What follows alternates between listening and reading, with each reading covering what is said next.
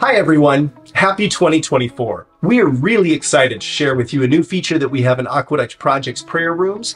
It's called Automated Translations. Let's dive straight in. Currently, this feature is only available in Prayer Room Alpha, and it's only available on laptops or desktops. So for the moment, you can leave your tablets or your iPhones behind.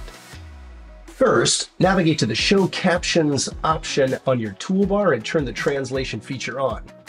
Then you can set your speaking language and your caption language to one of 30 different translation options.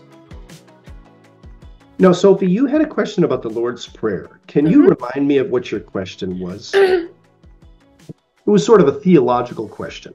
Ja, wieso sind die Bitten, also im Vaterunser, so fordernd? Zum Beispiel, gib uns heute unser tägliches Brot.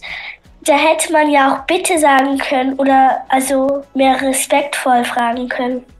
Okay, so the computer translated your statement, give us today our daily boat. Is that what you asked? Nein, ich habe Brot gesagt. Brot. Oh, bread. Good.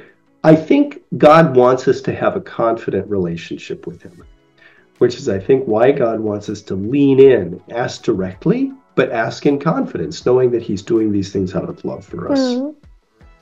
What is it that you plan on asking God for this coming year?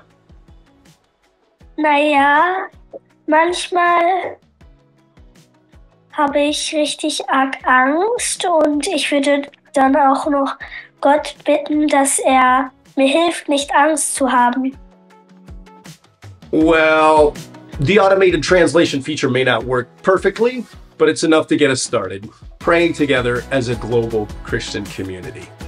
If you'd like to schedule a prayer service in Aqueduct Project's Prayer Room Alpha or in any of our prayer rooms, simply contact us through our webpage and we'd be glad to assist you. We're excited to pray alongside you for the unity of the church in 2024.